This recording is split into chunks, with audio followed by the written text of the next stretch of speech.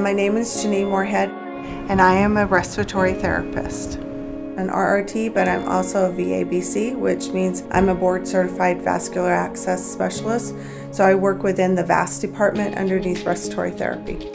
We arrive at shift at 6 a.m. There's usually 5 to 6 of us VAS people. All of us get report on the whole hospital, so that means all of the ICU. And we will talk about what each patient has in order to, with the monitoring tools that they have, then we will be split off and we will be given certain areas to go and do rounds with. I'm here to help put those IVs in you, and I'll explain everything that I'm going to do before I do it. We are looking at placement of catheters, placement of monitoring tools, what the patient has, make sure that dressings are intact. Then we will be assisting physicians with items that come up to help take care of the patients.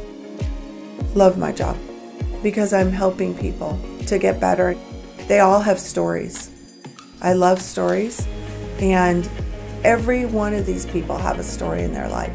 Life is very precious, and you're dealing with somebody's loved one, and you kind of put yourself in that position. What if that was my loved one? And you want to treat them in honor and respect.